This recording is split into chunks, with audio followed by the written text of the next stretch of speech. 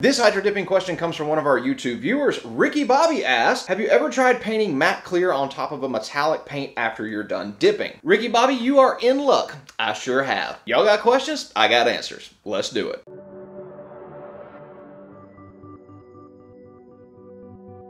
So let's go over Ricky Bobby's full comment, and I hope this is the Ricky Bobby I'm thinking it is. I love Ricky Bobby. So his comment said, I don't want to sound ridiculous, but have you tried painting matte clear on top of metallic paint after you're done dipping? I'm trying to imitate the anodized clear color. So I responded back to his initial comment and I told him that I have done it and it does not look like anodizing. I've never found any kind of painting technique or dipping technique that even looks remotely similar to anodizing. So he responded back and said, would it still appear metallic if you spray the matte clear over the top of it? Well, I've got some examples of metallic paint right here with flat clear, so let's go up close and take a look. So here's an example of metallic gunmetal gray and metallic silver that I've dipped in carbon fiber. Here's an up close look at the gunmetal gray.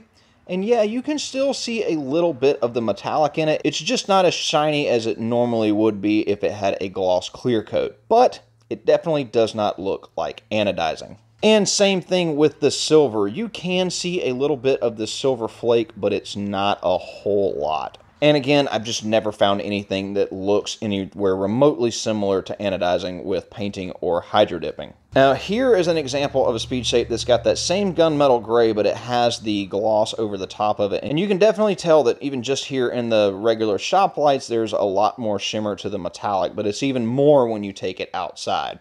And putting them right next to each other, there is a definite difference in the amount of shimmer this has in the metallics versus the flat clear version. So the metallic with the flat clear definitely doesn't look bad. I actually kind of like the look, but sorry to break your heart there, Ricky Bobby.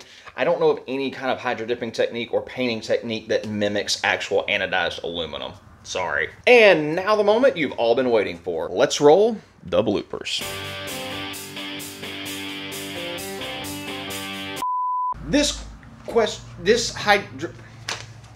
Why can't we ever start one of these out on a good note? It's always a viewers, and they ask, where is it on this paper? Oh, it's over here. Sorry. Exactly where he's coming from with what he is wanting to do with the comment in the I have done the so these look absolutely. Why me?